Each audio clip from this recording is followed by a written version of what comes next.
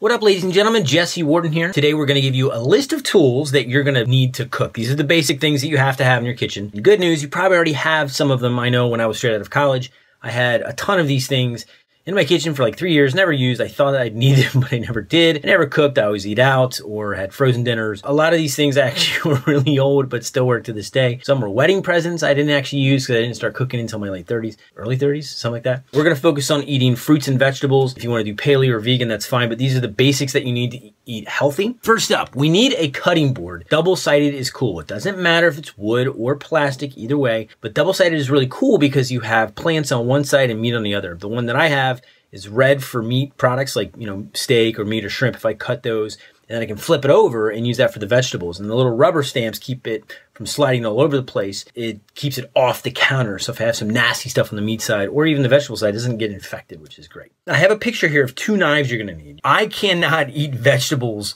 or plant matter when it's really big and thick. So this chef knife here allows you to slice and chop it down, whether it's leafy greens or broccoli or celery, doesn't matter. I like them really small and mixed in with other things so I can eat healthy, but not necessarily enjoy the texture. Celery and carrots, great. That crunch is fantastic, like potato chips. However, the rest of them I want it sliced small. I don't like big leaves like salads. That's not my thing. So the chef knife allows you to do that. The second knife, the smaller one, is called a slicing or carving knife. If you're a meat eater and you're doing steaks or chicken, it's wonderful for getting nice and controlled. You don't have to be uber strong. You let the knife do the work. If you're a vegan, if you're doing tofu or some of the really thick tempeh and you're trying to prepare that in nicely small squares for either sauteing or frying, it's good for that too. You're gonna need a cooking pot. They are sometimes also called a saucepan. I don't really care what the type is, or cast iron. They're really heavy. You don't need to get that. Just aluminum's fine, but make sure that it has a see-through lid. I recommended 2 because sometimes you're gonna have one that's bigger and you're gonna cook different things in that, maybe pasta that you might be afraid of overflowing, or it's rated for a single person, but we're gonna double up the portion so we have more food for the week. So just get 2, that way you can cook 2 things at once or experiment with different sizes. If you wanna get Teflon, also called non-stick, where the food doesn't stick to it, it's easier to clean, that's fine. If you're gonna do that, you gotta make sure you get wood or plastic things to stir in it, not metal, and don't screw it up like I did. I didn't know any better. You need to get a baking dish that is glass. You're gonna put chicken or other kind of baking goods in this, and the heat kind of goes through the glass. You gotta be careful that when you take this glass out and set it on your stove, that it doesn't sit on other stuff because it will shatter in a million pieces.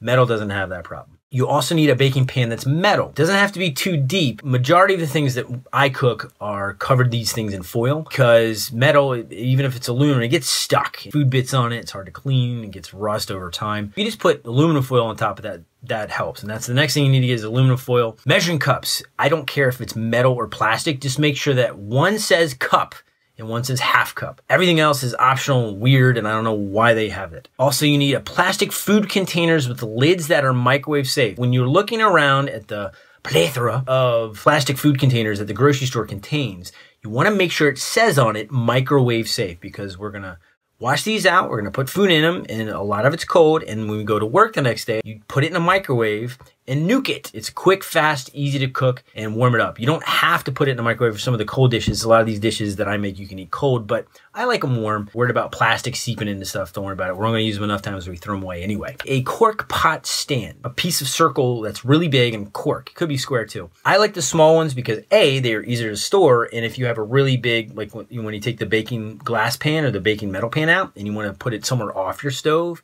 and you don't want to hurt your countertop, you can put 2 of those little cork pots things and it's fine. You got plenty of room. A can opener. A lot of the things that we're doing with beans, canned goods that are healthy foods, whether it's manual, teensy and metal, or it's one of the electric ones, doesn't matter. It's up to you. I like the small ones because I like using strength.